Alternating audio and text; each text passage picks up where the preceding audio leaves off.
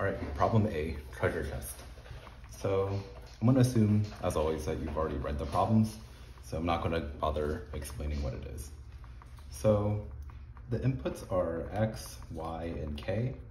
X being the chest, Y being the key, and K being the maximum time that you can carry the chest for. So there's two different cases that we want to consider. So if the chest is before the key, so let's say if 0 right here is our initial starting position, that means in order to open the chest in the first place, we have to get the key.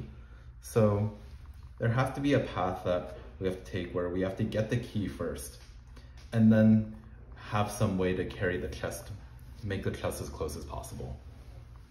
And because we can carry the chest at most K time, what we can do is once we arrive to the chest, we pick the chest up, and then we move it to the right as far as possible until either we have to drop the chest or if it's at the same spot as the key.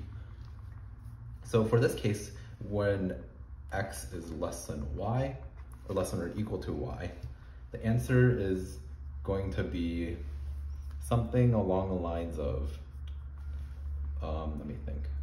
It's going to be Y plus the max of Y minus X minus K and 0.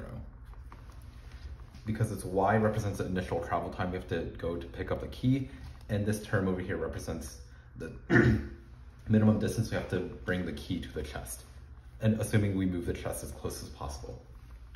And the other case is pretty trivial, where if we have 0, key, then chest, we have to walk, we can just walk straight to the chest and pick up a key on the way. And because we have to walk to the chest no matter what moves we have to make, the answer in this case is just going to be equal to X. Where if X is strictly greater than Y.